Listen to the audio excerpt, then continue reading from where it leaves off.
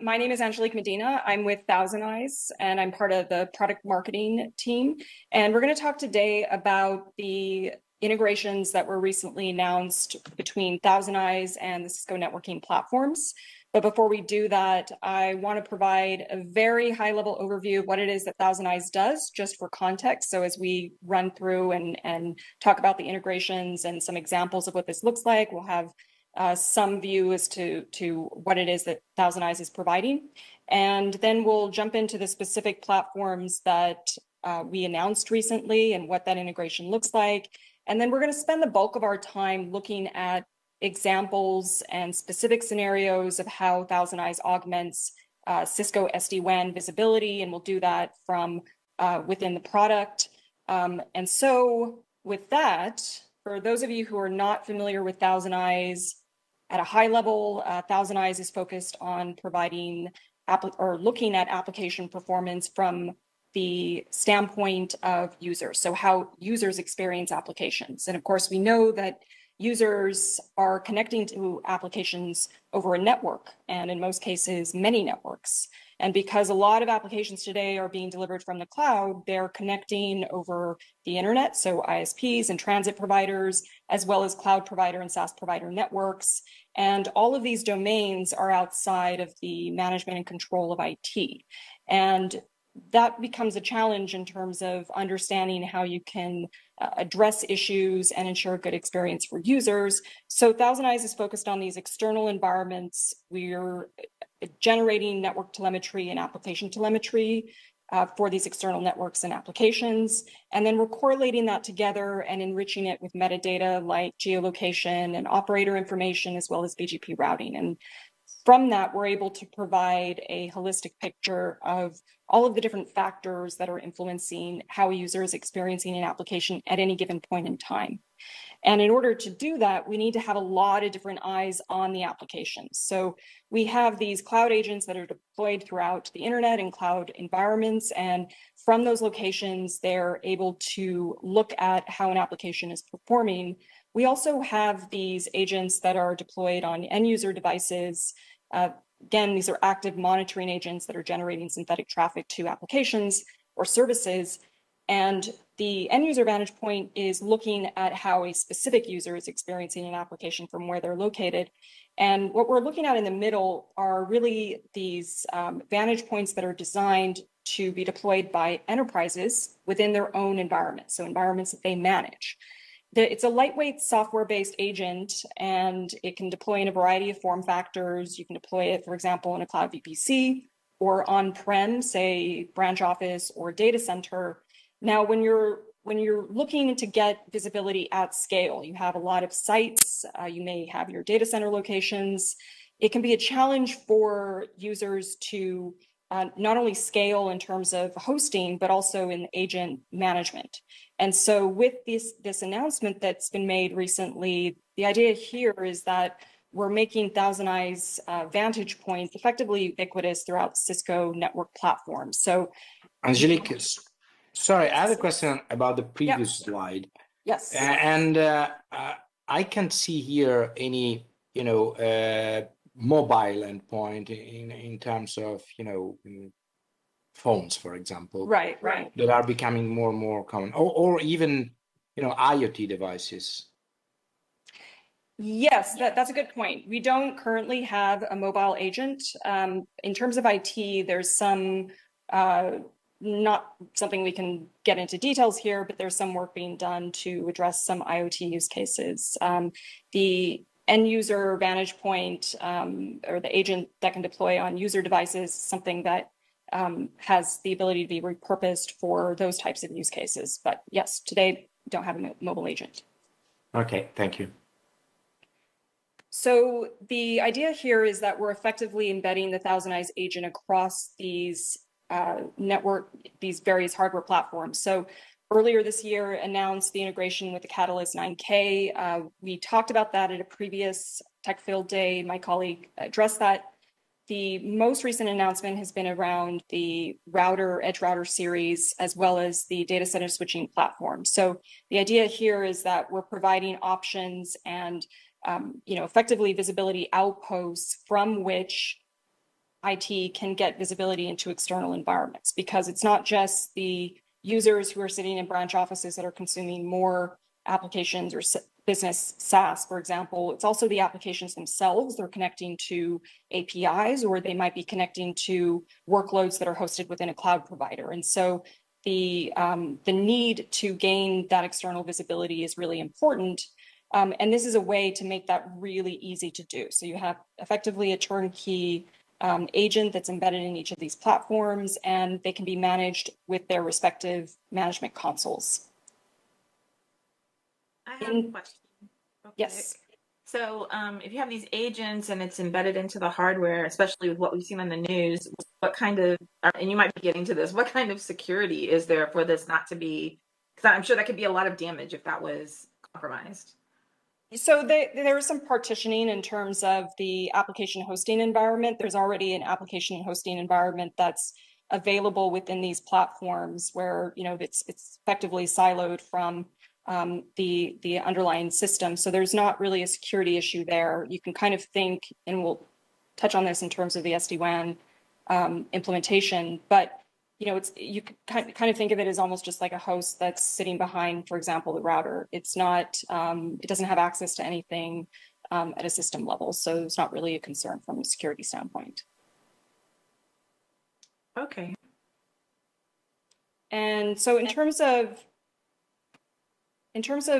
some of the details on this, so the Catalyst 8300, 8200, and the ISR 4K are what are covered in terms of the SD-WAN platforms. Deploys as a Docker container.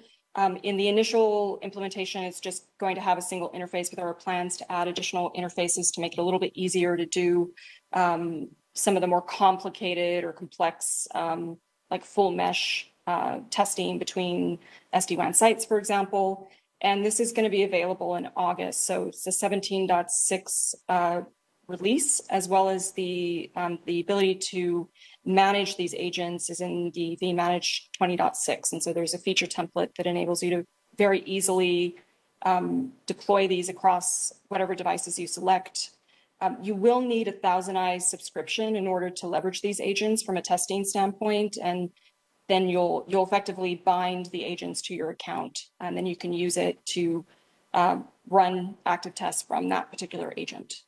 The Nexus 9K, I'm not going to touch on this too much. This is going to be coming up a little bit later this year around the October, November timeframe. But the idea here is that you won't need to upgrade in order to take advantage of this. You'll be able to just deploy it once that's available.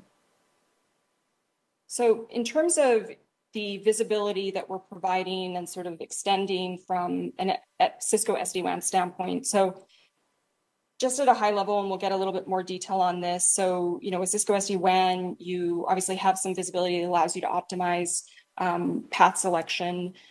But beyond the WAN, you're not able to see issues like that are occurring further upstream in ISP providers or in cloud providers that may be impacting performance or the application itself.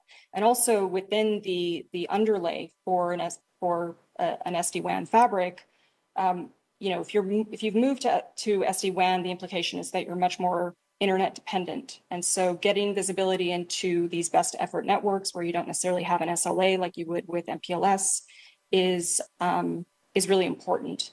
The other thing is, in particular, having the agent on the hosting, on the router itself, eliminates the need for external compute, which when you're talking about branch offices or SD-WAN locations, that can be, you know, especially there, a challenge in terms of scale. And unlike a data center, you may not have access to, the network team might not have access to compute. In terms of like the specific visibility, you know, again, with Cisco SD-WAN, you're getting measurements of network telemetry from point to point. So this could be between the SD-WAN endpoints or between an SD-WAN endpoint and an application. And you can see between those 2 points what the network performance is, and you can get metrics like packet loss, latency, and jitter. And that's valuable information in order to make path selection determinations.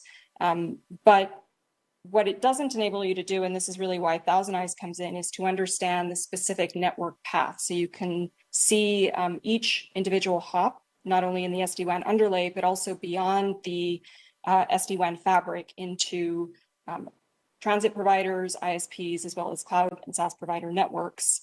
And that can be important for a number of reasons. I'll talk about this a little bit. For example, in some situations, you might have two service providers. One may not be performing, consistently may not be performing as well as they should. You want to be able to troubleshoot and address those issues and not just favor, for example, one provider. So the network telemetry that we provide is also correlated with application performance. And that's important because it enables you to understand the context for this network performance. It may be that you have issues like a spike in network latency that doesn't necessarily impact how an application is performing. And so it may not be a priority to address it.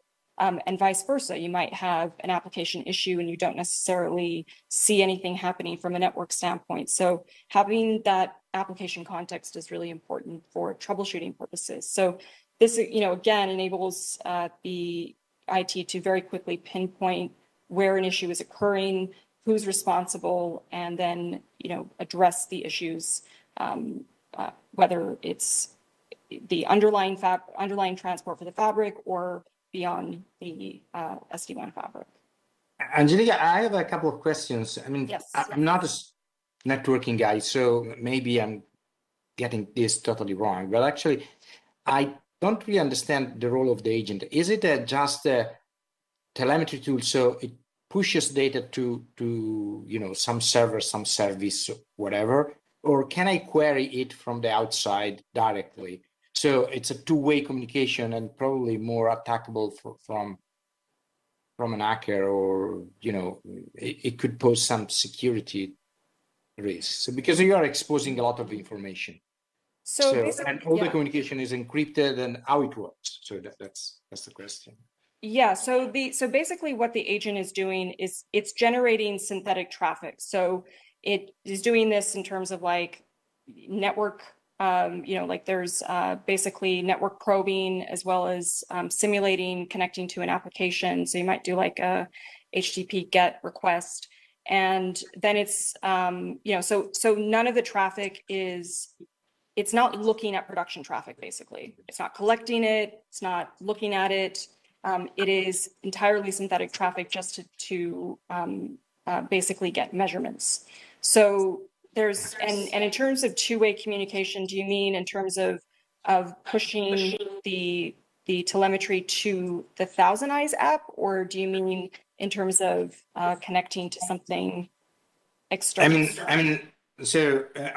I would expect that there is a specific set of things that this agent does, and so it collects information and it pushes to the server. But actually, can I modify its behavior from a third point, which is not the agent and the server? Maybe accessing to it and change how they collects the data, or routing the data to another location. No, so it's only designed to effectively talk to ThousandEyes, and then from ThousandEyes, basically like our SaaS application, because all of the data is basically pushed to our SaaS app, and these agents are just distributed and generating these synthetic traffic flows. They don't we do have an API, but it's not at the agent level. It's for the SaaS application. So there's not something where somebody can go in and configure, a test at an agent level. This is really just designed to execute a active or kind of a test based on the parameters that are given to it by ThousandEyes and the SaaS application. So there's no kind of ability to have a third party effectively connecting to a particular agent and making a change to the agent. So I saw that the agents on the UCS devices were either Docker or Linux, I guess. what is it? What are the agents on the Windows and the Apple devices? Those are slightly different agents. So those are not Docker containers. They effectively, so there's a browser component to it, and then there's sort of a system level one that so it's not a Docker or anything like that. It's basically designed for user laptops. Okay. And it does have access. It does have system. It basically has some system level access in order to generate some of the traffic from the device. I'm getting the questions around security. I'm kind of in the mist here on how you are going to manage all of that in a secure and tightened way, so you won't get something on your systems that can harm you really bad. Yeah, I can say that we're really like from a security standpoint, like we're extremely security conscious. We have regular audits that we do. I mean, we're used by some of the largest financial services organizations around the globe. Like most of the top banks use us. They go through thorough kind of audits of, all of the agents that we use, whether it's ones that are deployed on user devices as well as on devices within their own environments. So from the standpoint of, is there any issue in terms of these being compromised? I can say that from the standpoint of some of these very security conscious organizations, they're not concerned. And we can maybe in terms of like specifics on the agent and kind of how they're deployed in terms of the endpoint and the enterprise agent, we can maybe get into the details of that offline. So one of the things, again, it's important to remember that this is not looking at anything. It's not looking at user traffic. It's not collecting anything from the production network. It's just generating some synthetic traffic. So there's, you're basically, sending a ping to a server, or you're maybe doing like an HTTP GET request or something like that. So there's nothing from the standpoint of information that is necessarily compromising. I think that's what we're having a problem with, and we can probably take it offline maybe, but I think the problem is that information, if it's compromised, is really important information, right? And these are actually the same tools that if somebody penetrated a network, it's the same kind of stuff they do. And it's really important for the applications and the new types of applications that we have. I guess I know for myself, I'm having a hard time wrapping my head around, okay, so I don't think putting something behind a firewall, and I don't think something, I don't think that that's enough to ease my security concern, especially given the security breaches we've seen in the past year. So I think that's where we're going. This information is important information that could lead somebody to very easily, if they were able to get this information, to infiltrate your business, and like this would be a great tool for them. So well, I mean, remember, like these are designed really to look at external environments. So for example, like this is sitting on the router edge, and you're collecting, network telemetry from your ISP or the transit provider. So you're looking effectively at, what is the IP address between my location, so not my internal environment, but from my location to, say, a SaaS provider. So you are uncovering things like the IP address of the router hops between your site and, say, a cloud provider or a SaaS provider. But that's all information that is collectible with standard sort of network troubleshooting tools, right? Like you can spin up and basically issue a ping to Google, for example, and you can collect some information. This is not anything that's IP or sensitive, what we're effectively doing is making this scalable, better, getting around some of the issues in terms of certain platforms that may not, or certain end devices that may not support some of this, some of this telemetry that we collect. So it's not anything that anyone couldn't get from any other, like using other types of standard tools. So the difference is that, yeah, so the difference, if you think about an application provider, for example, because like we're used by like a lot of the top SaaS providers, they want to understand how users are experiencing their application from the outside. So what they'll do is they'll have these things positioned. Now, in theory, they could do a number of different things from the outside. They could do like, they could ping their application, they could simulate a user interacting with the application using like scripts, for example, but doing that at scale and then correlating that network performance with the application performance is really challenging, and keeping a historical record and reporting on it. And so it's important to understand that this is like what we're looking at here is things that you need to be able to do when you can actually kind of do different things to get some of this information and kind of cobble it together. But this way you're making it scalable, you're making it really easy to consume and look at and report on. So, I hope that sort of addresses the security thing, because again, we're collecting information that's kind of out there and is available to be, collected. Yeah, that's very helpful, that explanation. Thanks a lot. Sure. All right, so okay, so as far as time, we can kind of power through some of these examples. So in terms of the WAN underlay, we're looking at here 2 different sites. So we have a branch office on the left-hand side, we have a data center on the right-hand side, we have 2 edge routers connecting those sites. And we can see, this is an encrypted tunnel that's connecting those two routers, those 2 sites.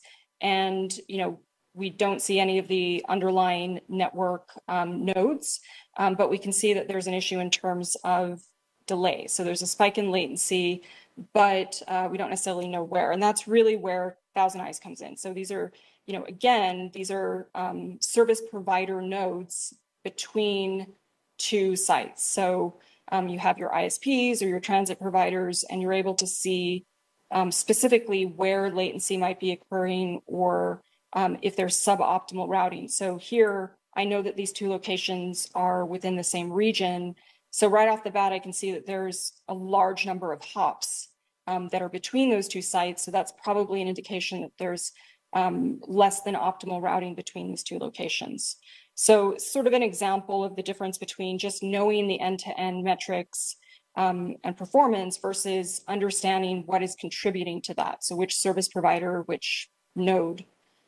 So this is an example where there was a branch office connecting to a regional hub, and they had sort of inconsistency in terms of latency. So they would have spikes in latency, would go from like less than 30 milliseconds to 70 milliseconds. And so, they wanted to understand what was happening. So when they were looking at the network path using ThousandEyes, and here we're sort of aggregating nodes and looking at them from the standpoint of location and service provider, we can see that there's one of their service providers is connecting to their data center, which is was located in Singapore, but they're connecting through Hong Kong.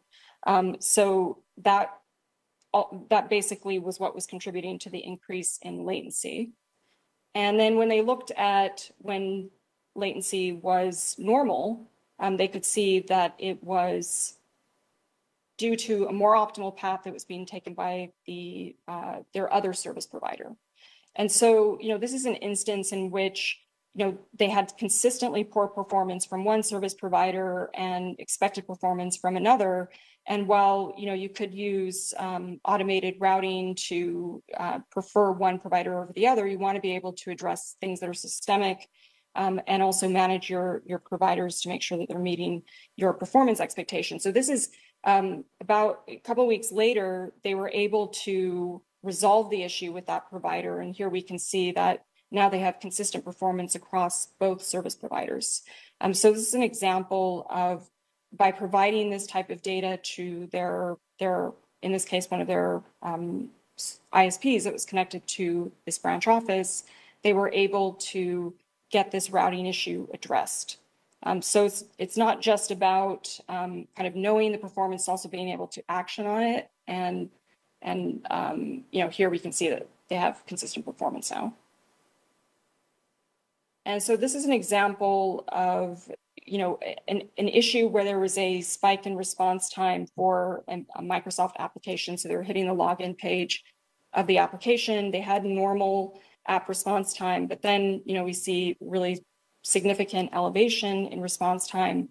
And you can then go down and understand, is this the application or is the network? And we can see that this corresponds with an increase in network latency.